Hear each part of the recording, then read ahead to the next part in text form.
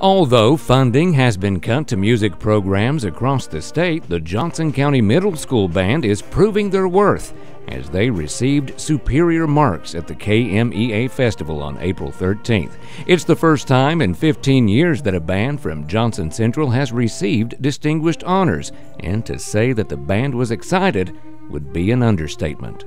Whenever we got on the bus, Miss Lutz came back and she got on. She acted like we didn't get anything. But then whenever she goes, we scored 2 distinguished and 1 proficient, we all just jumped up on the bus. You could feel the bus shaking because we were so excited. We were screaming, hooting, hollering. It was so fun. Band director Martina Lutz says the trip to the festival almost did not happen.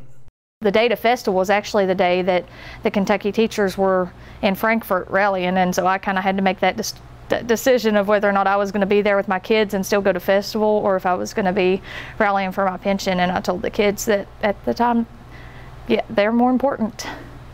I'll figure out my pension later, and the fact that all the kids still showed up even though there was no school that day, it just shows how dedicated they truly are. Lutz went on to say she hopes that their achievement will help the program get bigger and better. In Paintsville, Shawn Allen, EKB News.